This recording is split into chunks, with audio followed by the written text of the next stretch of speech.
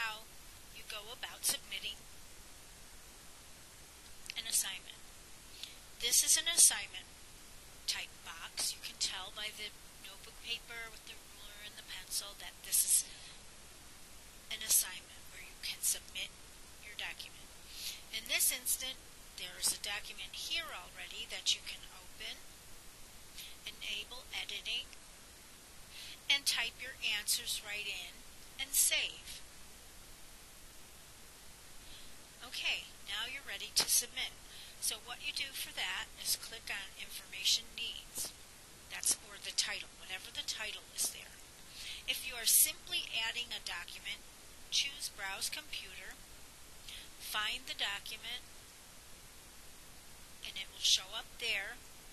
If you are not adding a document and you simply want to type the homework right into Blackboard, choose Write Submission and type into that box. Whatever you do, don't type into this Add Comments. That is going to cost you some points in all future assignments and this one. Okay, so once you have your document attached or you've written in here or both, you go ahead and